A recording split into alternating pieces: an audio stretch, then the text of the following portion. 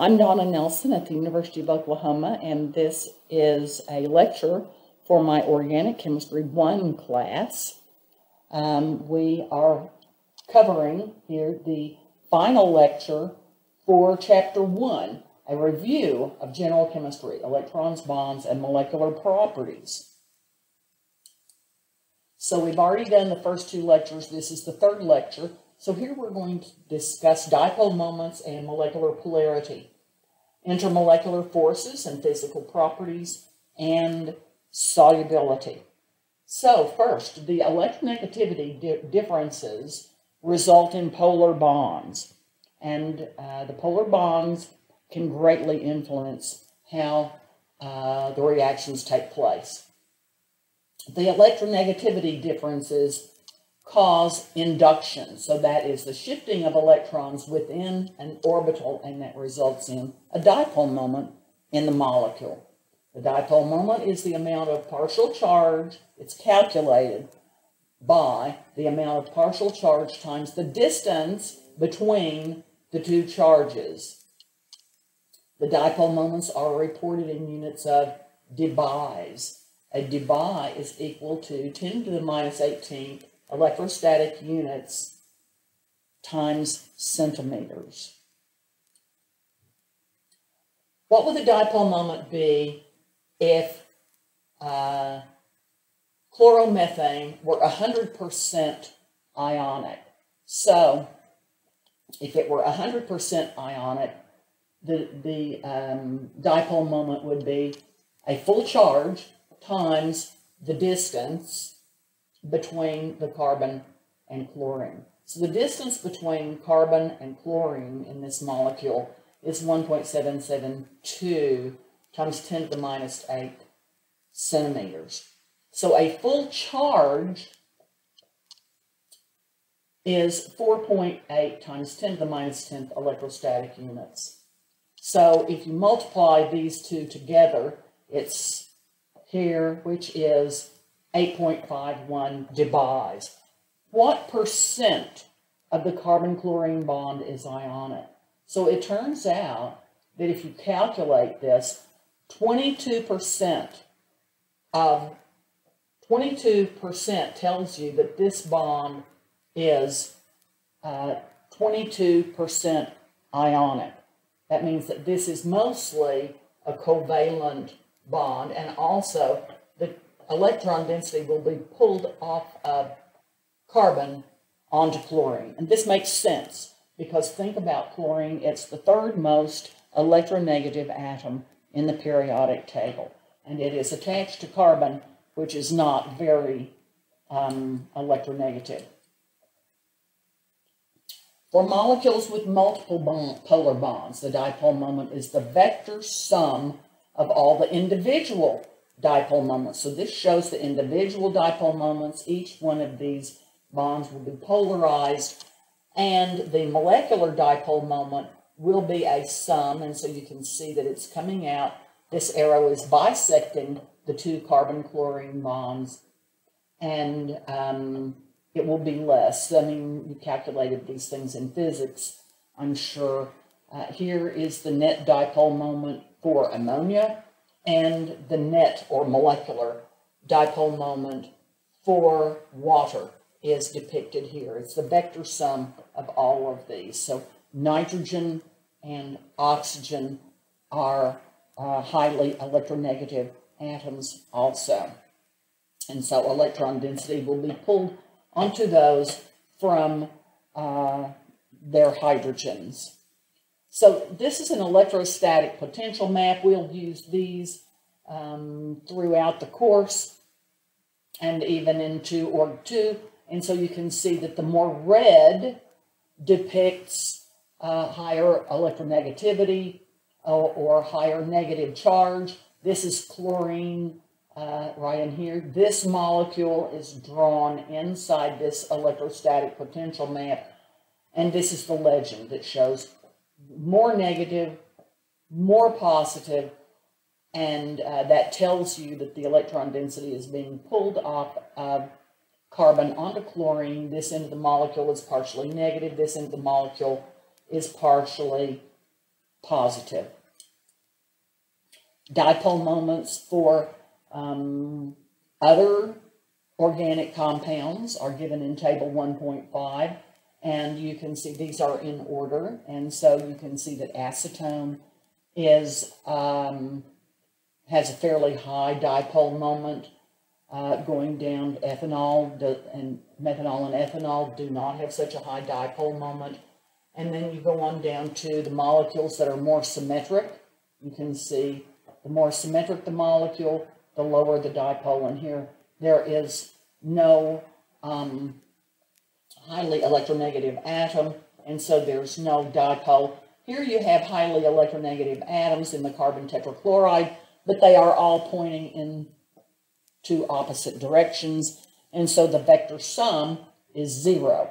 Each individual atom, carbon-chlorine bond, will be polarized, but the vector sum is 0. Hydrogen bonding is the attractive force between a hydrogen, which is bonded to an electronegative atom, nitrogen, oxygen, fluorine. So hydrogen bonding occurs when hydrogen is attached to a highly electronegative atom, usually nitrogen, oxygen, and fluorine. Occasionally, but rarely, chlorine also can serve. So that hydrogen is attached to one of these, and it interacts with a lone pair on another highly electronegative atom. Hydrogen bonds are strong because the partial positive and partial negative charges are relatively large. When a hydrogen shares electrons with a highly electronegative atom, it will carry a large partial positive charge. That large partial positive on the hydrogen can attract the large partial negative charges on other molecules. So here you can see it. There's a large partial positive on this hydrogen bonded to oxygen, and it is attracted to the partial negative that is created by these electrons in the lone pair on oxygen. But even with these large charges, and these are fairly large for organic chemistry, even with these large charges, the hydrogen bonds are still about 20 times weaker than covalent bonds. Although hydrogen bonding is the strongest of the intermolecular forces in organic chemistry. So hydrogen bonding is important. And here this is depicted between two molecules of ammonia.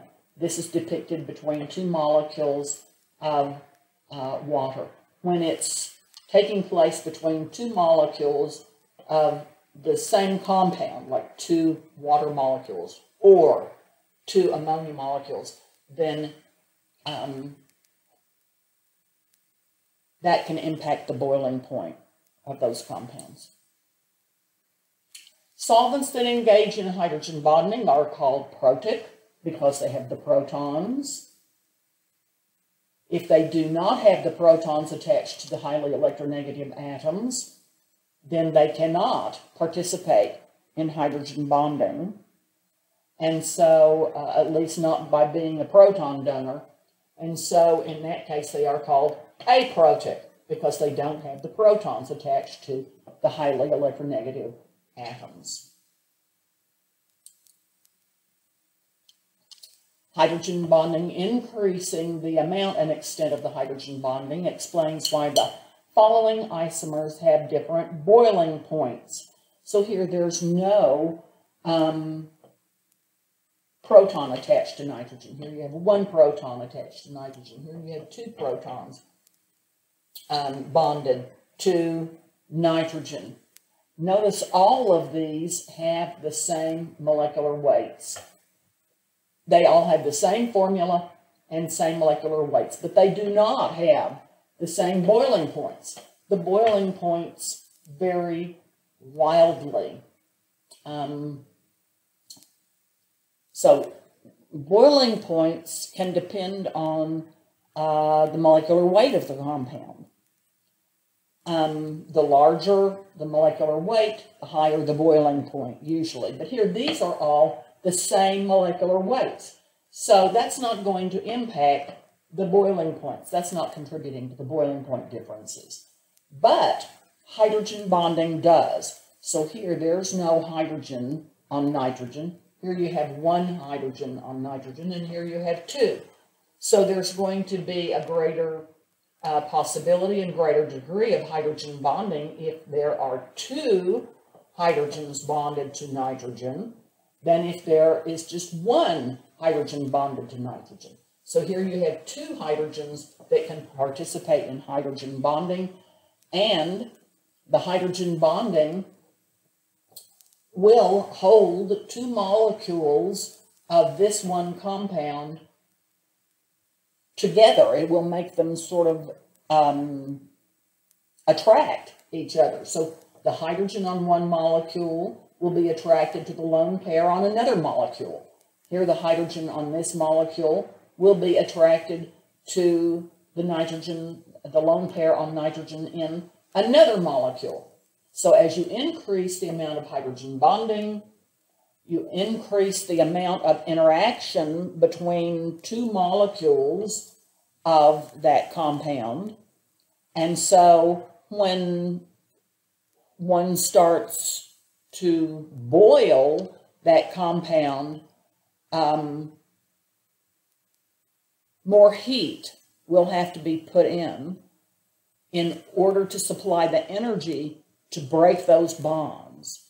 So the hydrogen bonding will have to be broken up so that those molecules can exist as separate gas molecules in the vapor phase. And so that's what's happening when a liquid is converted to a gas. So a liquid is converted to the vapor phase, and that means that the hydrogen bonding that has been taking place between two molecules must be broken, and more energy is taken, is consumed in order to break those hydrogen bonds, and that means that one has to turn the energy up. So you have to supply that energy as a more heat, so that registers as a higher boiling point. Hydrogen bonding is also responsible, at least partially, for the DNA to form a double helix, and it's responsible for some proteins to fold into an alpha helix. Dipole-dipole attractions happen when the polar molecules line up their opposite charges. So here you can see acetylene. Notice you have a CO double bond, partially negative near oxygen, partially positive near carbon, because oxygen pulls the electron density through these bonds from carbon onto oxygen. So oxygen will be richer in electron density. And so the molecules will have a tendency to line up. Negative, positive, and here the negative is attracted to that positive. Negative, positive, negative, positive, negative, positive, with the negative being attracted to the positive in the molecule next to it. So this creates the dipole in acetone. So you have these dipole-dipole attractions between these molecules. And so that causes the molecules to be attracted to each other. And once again, a higher boiling point will be required. The greater energy supplied in a higher boiling point will be required to break these interactions and convert acetone into the vapor phase, where the molecules are no longer associated to each other.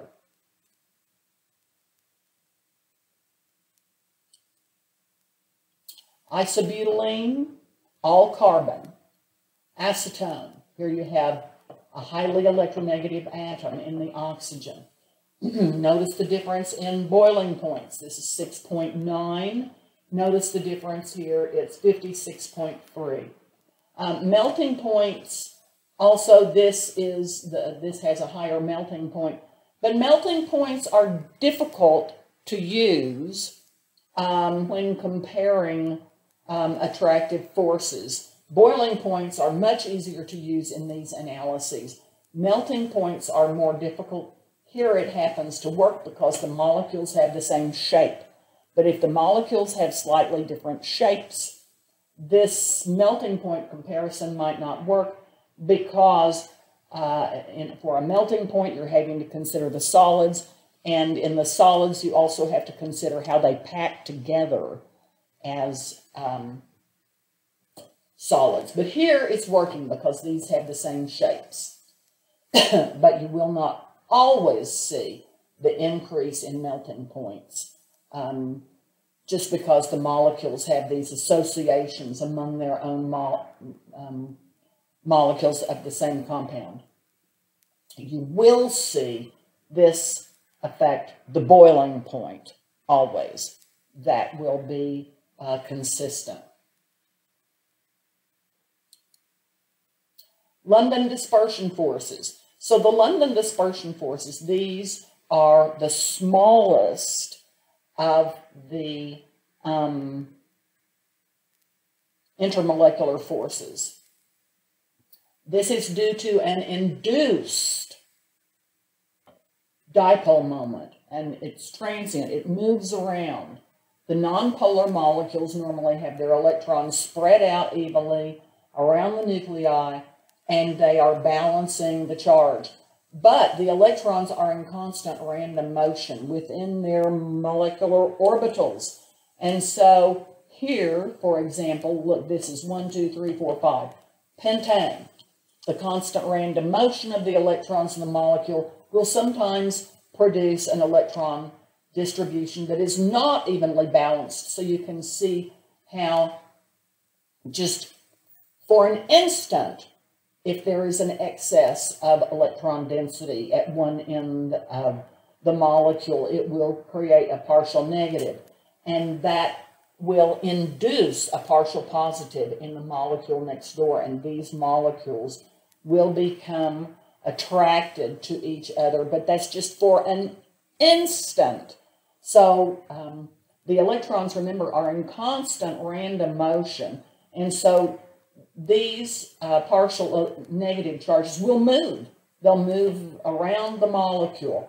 And so this molecule may be attracted to another molecule or another molecule. As these negative charges move around, they may induce partial positive charges to other molecules and not just this one. But instantaneously, this is what is happening. And you might think, well, if these are so weak and they're so transient, then is there really much of an impact? But the answer is yes. Note, this is pentane. And so this is very close to, you can think of it as close to octane. So octane, remember, is part of gasoline.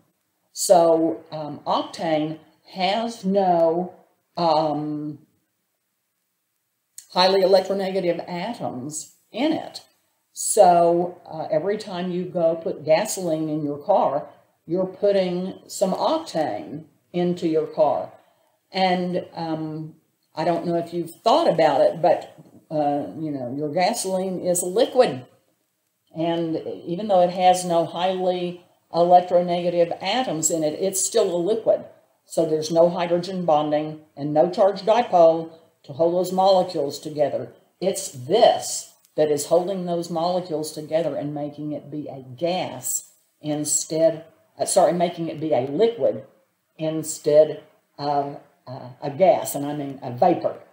So that's what keeps it from just vaporizing. So these London dispersion forces are the reasons why molecules with more mass generally have higher boiling points. So butane, pentane, hexane, look at the boiling point, 0, 36 to 69. So this is hexane. And as the masses get higher, the boiling points continue to get higher. This is a general trend. The more branching, however, destroys that to some extent. This, here you have a nice surface area where these molecules can sort of get close to each other. You know, the linear molecule can get close to the next linear molecule. And so the more surface area they have interacting, the greater the London dispersion forces will be. If you have branching, these molecules can't get up so close to each other. They can't have a lot of surface area that touches each other, and so the boiling points diminish. The more branching it is, so here you have 5 carbons, here you have 5 carbons, here you have 5 carbons, and you can see the way that the boiling point has diminished because of the branching. That's because the surface area here has diminished. The London dispersion forces work better if you have a linear structure that has a lot of surface area, so the molecules can sort of get next to each other.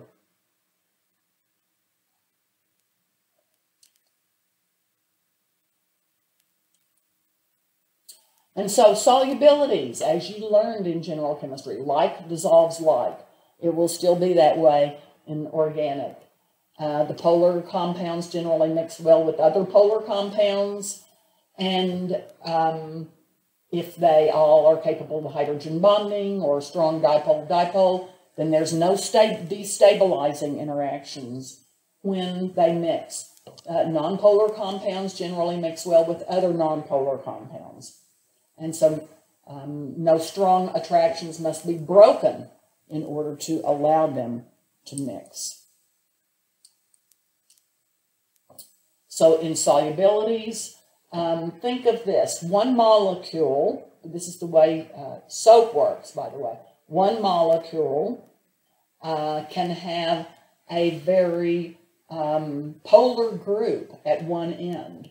So here you have a carboxylate functionality, and notice this ion. So this is an ionic, think of it as an ionic head on this molecule with a very long nonpolar tail. And so this will dissolve easily in water, and this does not. And so the molecule that has a very polar or even ionic head can drag the nonpolar end of the molecule into water if that nonpolar end is not too long. And so let's look here at the way, here is the polar head of the molecule, and here's the nonpolar tails of the molecules all clustered together, and the nonpolar tails can associate or even dissolve in oil globules or oil molecules, and so thereby isolate them. And so this is the way that the soap works. And so this ends the review of general chemistry. This is the end of the third and final lecture for your general chemistry review. And so I hope that you have enjoyed this brief review of the general chemistry. And so now you'll be aware of the concepts that you need to know going forward into our course.